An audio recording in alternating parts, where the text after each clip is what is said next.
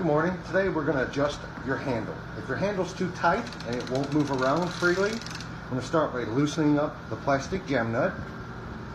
Then we're going to take the 9/16 wrench that came in your kit, put it on the back side of the jam nut. The 1/4 inch Allen wrench that came in your kit, put it in the front of the shoulder bolt. Loosen the jam nut up, and the shoulder bolt, take about 1/4 of a turn on it. Tighten the jam nut back up. Then snug back up your plastic tension bolt, we'll call it, and that should free up your handle enough to spin around. If it doesn't, repeat the process again.